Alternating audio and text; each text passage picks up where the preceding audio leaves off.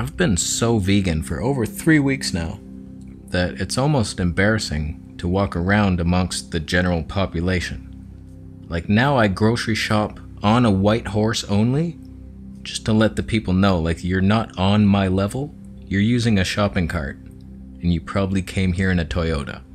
I'm on a white horse, not one black marking on him, as you can see, and he's gonna help me carry these home. What do you have? Your daughter? Bitch. I'm just so ethical now. I'm waiting. I don't know if they mail you an award for it, so I'm waiting for that. But I'm just so great.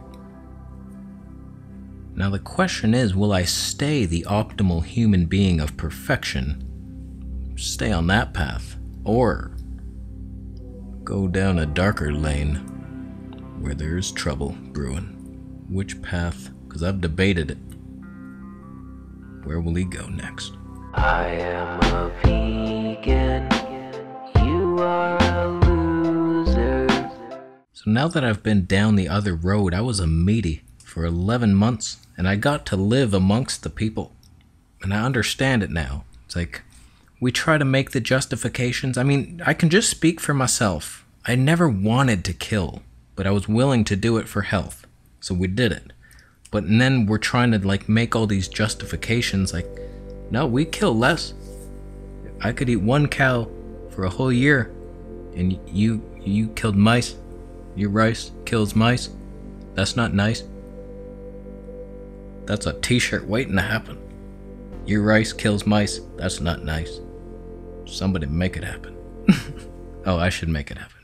Buy it down below. Or a vegetable police t-shirt if you want it. Technically, yes, you could kill 1 cow, buy the whole thing, stuff it in your freezer, and live off it for a year. Kind of. But nobody's doing it. Like, you can't just bring that argument to the table. Like, not only is the cow too lean, so you'd have to buy some source of fat on top of it, then you'd have like so much weird muscly meats that you don't even like.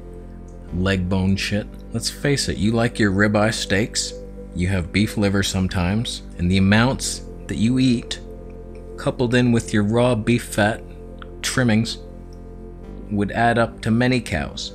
But still, if you're a monocrop, wheat bitch, vegan, you can kill more animals than a meat eater. I see it now. I never knew it was, I thought it was black and white. You're either vegan and you kill nothing, or you're a meat eater and you kill everything. It's nothing like that. There are definitely vegan diets that contribute to more animal deaths than meat-based diets, even entirely carnivorous ones. So it's not, I would love to hear the vegans admit this, and then we can start coming together and respecting each other. Just, you have to admit it. Oh, yeah, shit, I just ate a wheat sandwich with corn and soy. Those are delicious. Those are my favorite. Just a slab of tofu with corn on the cobs and mayonnaise. Try it. And the funniest thing is, the most snooty, arrogant vegans are usually the ones that are not health vegans, and they're the ones eating the most of the monocrops and the gluten sausages and bread everywhere. It's like, it's the health vegans, usually the whole foods based ones, that aren't so Nazi about it, they're not so stabby, and then they're actually contributing to less death.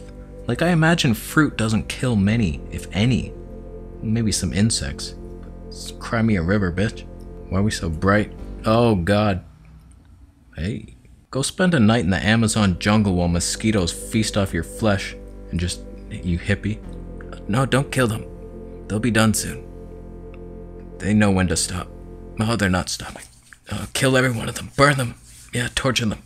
So that's one of the great things I learned from being a carnivore. It's just that carnivores are ethical people. They just want to be healthy. There's nothing wrong with that.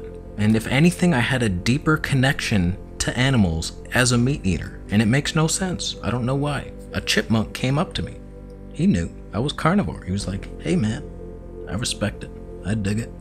It's like I had a in tune knowing that animals were love. So I have nothing against the carnivore diet. I have several friends that are still carnivore, and I respect their decision, and I hope they're super healthy. I wonder, long term, I hope they're fine.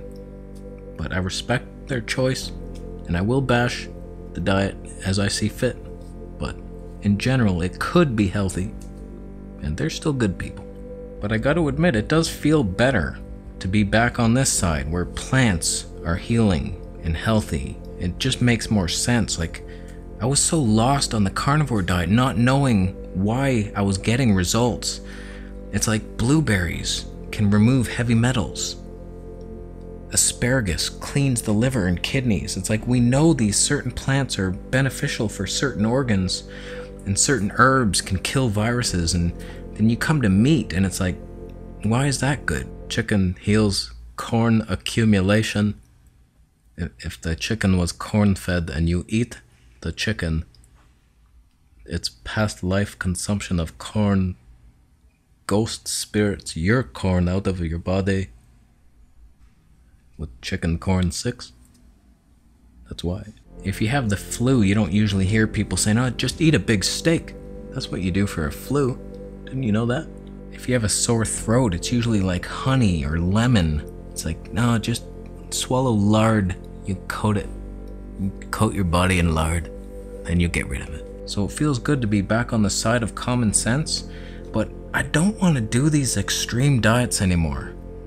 I'm not getting the results. Like, I can barely walk. My ankles are swollen for no reason, and I got that colitis flare-up, and I'm often exhausted, and it's like, what am I doing?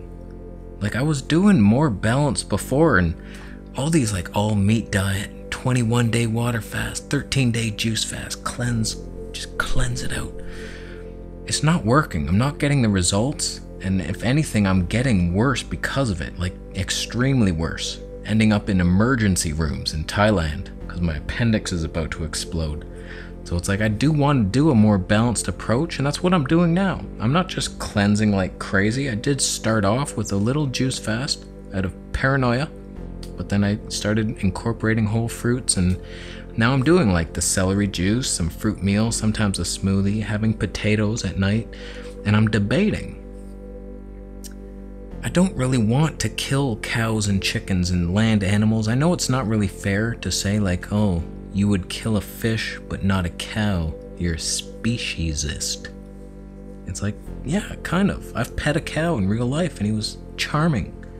They have a face of beauty. Like, I could see he was like, he was such a cute cow. It's like, god damn it. And I had beef in my bag, and I was like, this sucks. I don't want to do this. I don't have the same emotional ties to an oyster or a mussel. Like, it's a rock. It's a freaking rock. It's like a walnut. You have a shell, you open the shell, you eat the thing inside. Instead of a nut, it's a gooey, salty thing. It's not smiling at you. It's not crying. Does it feel pain? I doubt it. Proven by science. Links are down below, of course. But that's the debate I have going right now. Do I get the B12 and go back into veganism deep? Or do I not do that and just add in the foods that should replace all the nutrients that vegans lack in one food, like oysters or mussels or even fish? I'm debating it. I'm not sure which direction I want to go. Like, I kind of want to stay vegan. I like being on team vegan. I like supporting the vegan message. But I feel like we might need something. I felt so many benefits from that carnivore diet. I think I was just deficient, and I was just having like beef and chicken broth. I felt something, like I was missing something, and I felt phenomenal.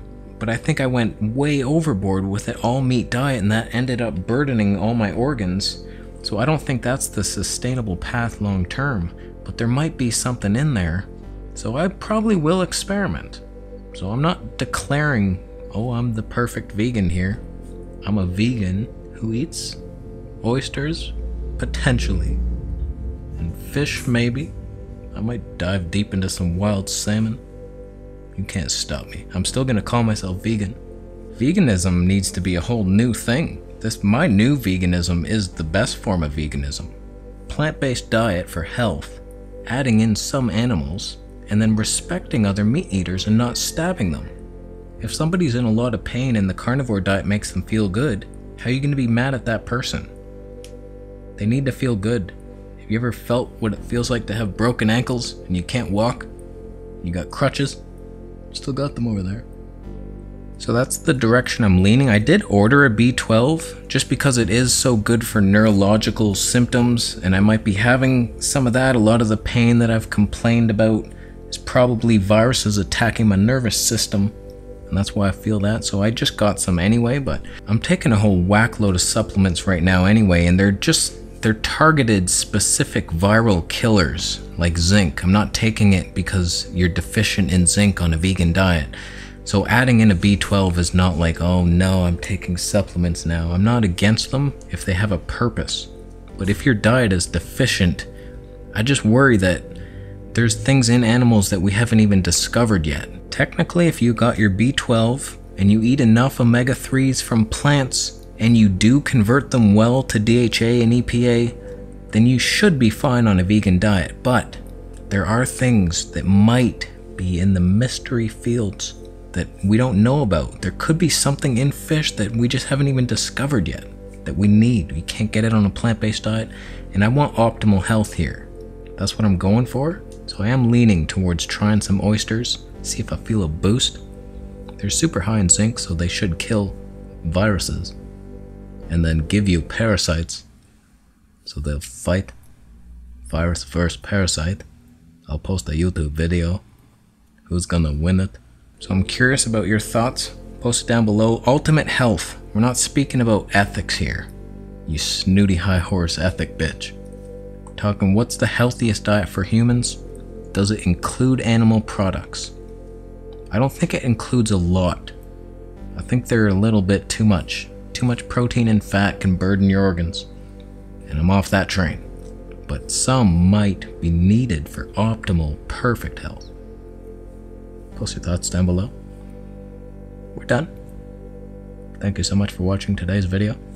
Consider thumbing it up if you liked it.